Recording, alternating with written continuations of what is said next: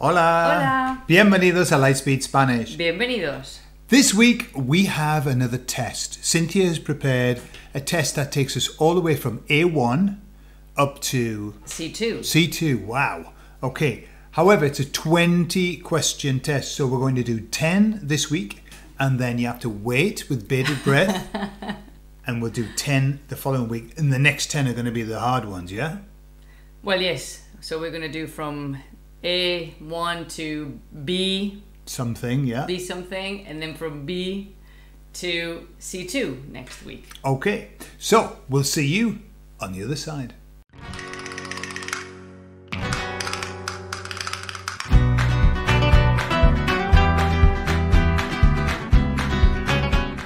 So if you like these test formats, every 2 weeks we do two lives, and where we do things like this, where we do tests, where we talk about grammar and then test people on it.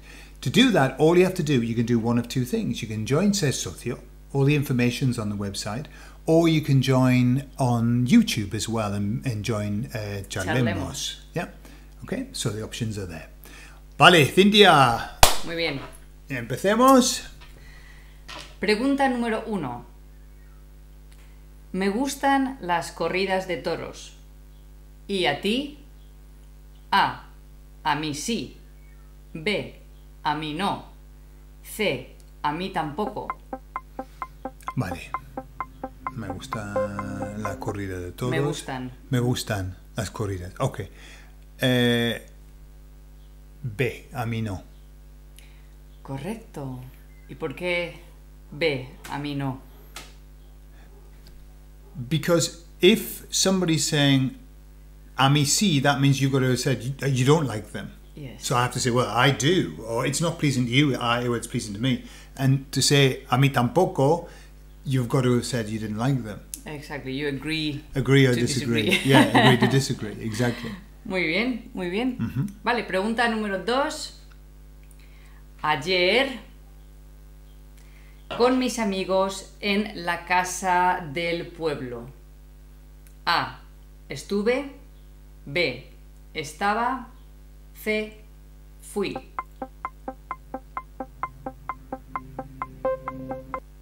He's looking, but he can't. There's no answer here. No, I'm looking just to check the so preposition. He's just checking, but I'm just looking at the he preposition. doesn't know what the answer would be. It doesn't Yeah, show. no, It doesn't no, show. no, it doesn't show. So what you're saying is what I say. So I would say estuve con mis amigos en la casa del pueblo. Vale, ¿y por qué no fui? Because fui ir has the preposition a. So it would be fui con mis amigos a la casa del pueblo, and that doesn't work because it's en. Exactly. Muy bien.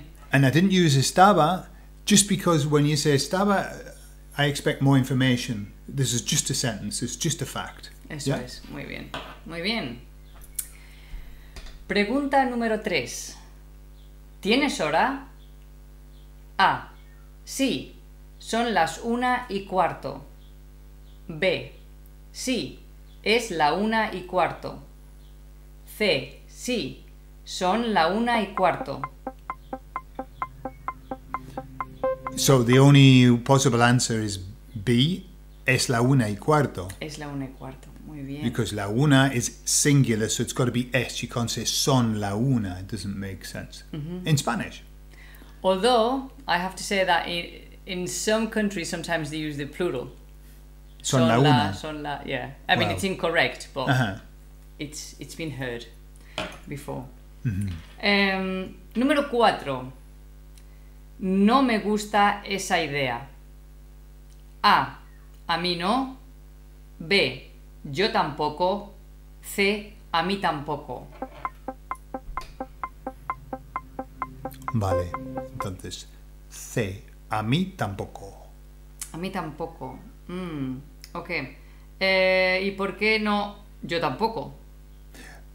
Because we're using gustar, so it's what you're saying is, to me, it's not pleasing. So to agree, you've got to say to me neither. You can't say me neither. Yeah? And so that's why you can't say yo tampoco. For example, you could say yo no voy al cine. And the person says yo tampoco. because you're just saying no voy al cine. That's not. But when you do gustar, it's the opposite way around. Muy bien. Número 5. ¿Hay que hable inglés aquí? I had to put some subjunctive with the hable. Absolutely. Okay? ¿Hay que hable inglés aquí? A. Algún. B. Alguien. C. Algo. I'm laughing because I'm looking at the option C and I'm thinking, in what world, what situation could we say? Is there something that speaks English? Like some phone? Is there something that's just something. Just So, give me something. The answer for me would be B. Alguien. Someone. Muy bien. Yeah. Muy bien. So, okay, so algo then definitely not because it's something. But what about algún? Well, it's not finished. It's algún what? Yeah, muy bien. Yeah, and algún hombre or, Alguna persona. alguna persona, yeah. Muy bien. Número 6. Hola, ¿quién es? A. Somos nosotros. B. Es nosotros. C. Es yo. Very good. When I used to live in Mexico, just learning Spanish, my answer would have been sí, es yo. But obviously it's somos nosotros. Somos nosotros. Es nosotros and es yo doesn't work together. They don't go together. Es él, es ella, o somos nosotros. Exacto. ¿Sí? Yo soy, tú eres, él es, nosotros somos. ¿Yeah? Exactly. And my message... Although in English... Yeah, in English we can do it. It's me. It's me. Exactly. In my message, my answer message on my phone in Mexico, it was es yo.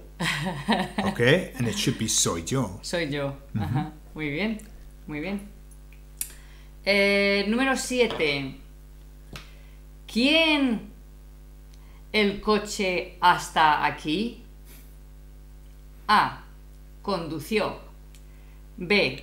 Conducían. C. Condujo. So, C. Condujo. Because it's an irregular, isn't it? It's one of the irregular families. Ducir, that finish in ducir, like traducir, conducir, producir. They have the dujo. The uj. Duje. Exactly. Duj, yeah, with the J. Muy bien. Perfecto. Vale, pues número 8. Yo ir todos los veranos a la playa, pero ahora vamos a la montaña. A. Solía. B. Iba. C. Fui. Okay, so the answer is A. Solía. Yo solía ir.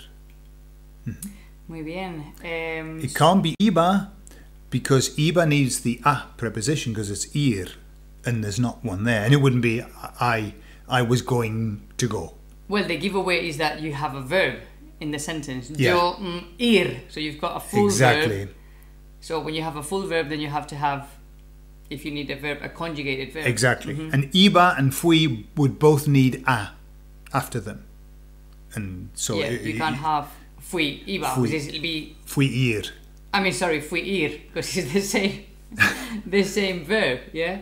I went to go. The problem is when we do this in English, of course it sounds fine. I went to go, but then I didn't. Yeah? So we can say that, but of course it doesn't work in Spanish. I went to go. I went to go, yeah. Número 9.